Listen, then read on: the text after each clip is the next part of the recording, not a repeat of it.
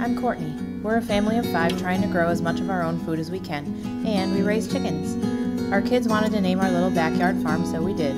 It's called Heart Pine Farms.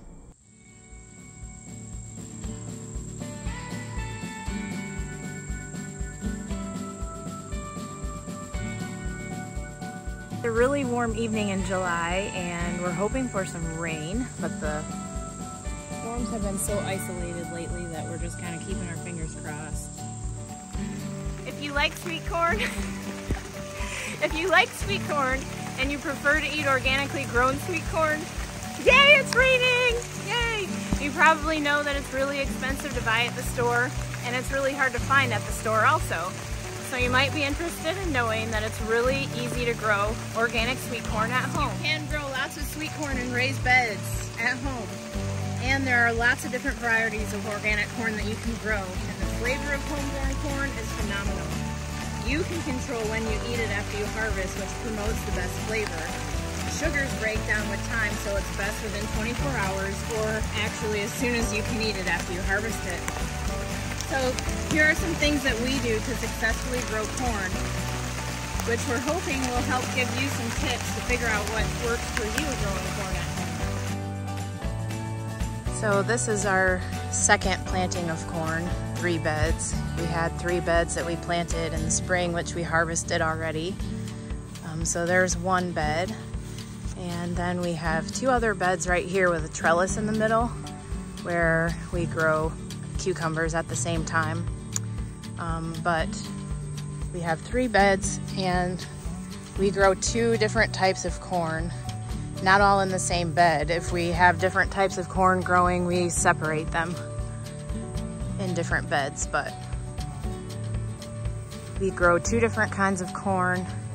They're both earlier varieties that are mature within 70 to 74 days. So there are a few things we do to help ensure the success of our corn. And the first thing is the soil. When we plant winter cover crops, we plant a soil building mix that adds both biomass and helps fix nitrogen.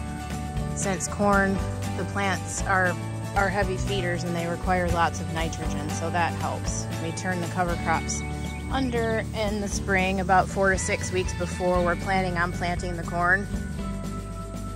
And then right before we plant, we add compost to our soil.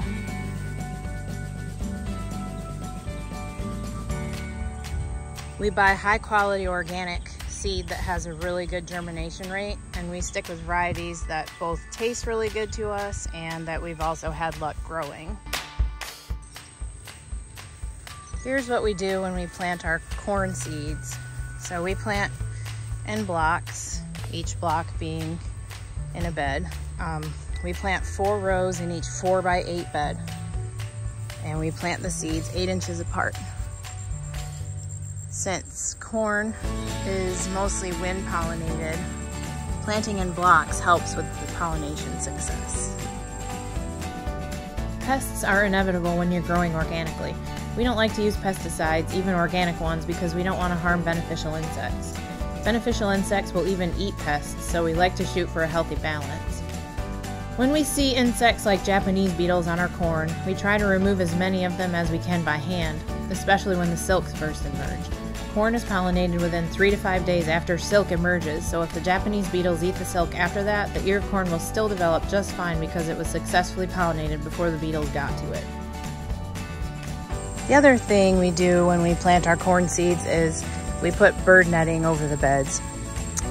We had a big problem with brown thrashers eating our corn seedlings this year, and they went right in and tore the little 1-inch tall seedlings out and ate the sprouting corn underneath. So we lost most of our corn, so we had to replant.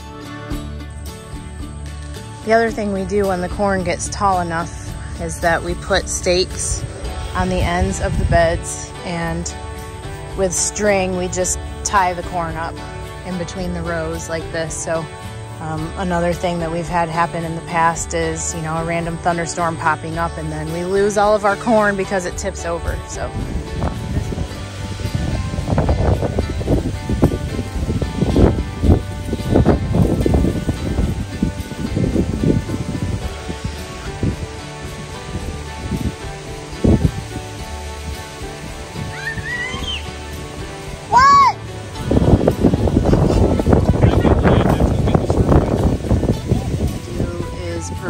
consistent water. We do this with soaker hoses.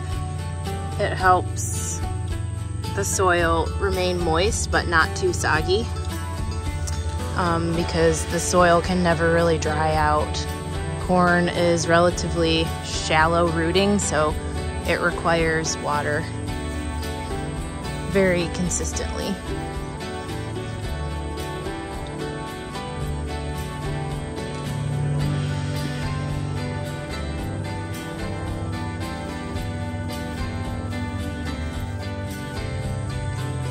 Fertilizing. Since we keep our soil really healthy with cover crops and compost, we're finding that we really don't need to fertilize very much. When the corn is about a foot tall, we add fish emulsion. We just side dress the corn with it. And that's about it. And our corn has done really, really well. Each raised bed yields about 30 to 40 ears with the varieties that we grow. The varieties that we grow are Mirage sweet corn. It's a white, really, really sweet corn. And this right here is Who Gets Kissed. It's a bicolored corn. And generally we get 1 to 2 ears per plant. So we eat as much fresh corn on the cob as we can in the summertime, and then we can the rest, we pressure can the rest so that we can enjoy it as side dishes with our meals through the winter time. It helps us save time and money to have healthy sides put away like that.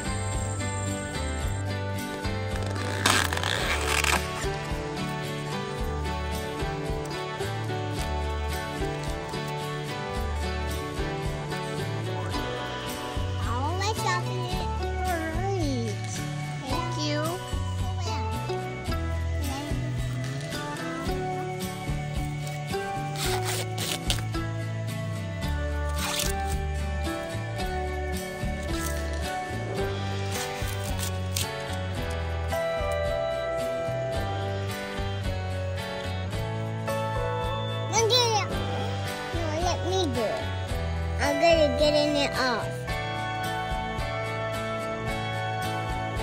Getting it off? Yeah.